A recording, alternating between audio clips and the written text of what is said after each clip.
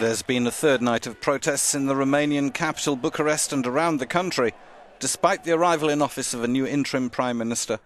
People are venting their exasperation with what they see as a hopelessly corrupted political class. The centrist opposition is pushing for early elections, but that would delay a new budget until April.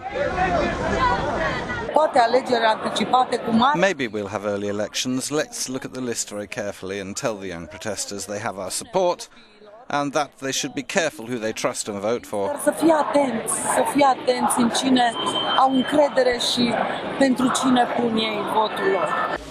The interim prime minister has called on all protesters to submit a list of demands and delegates for a Friday meeting.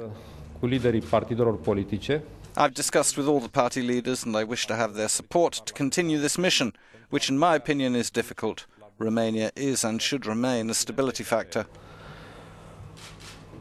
O consider dificilă, asigurându-i în același timp de disponibilitatea de dialog. The next elections are not due until December 2016. But if a new government can't be formed, the president, who is mediating with all parties, may have no choice but to dissolve parliament, a first in post-Soviet Romania. Găsim cele mai bune soluții. Mulțumesc!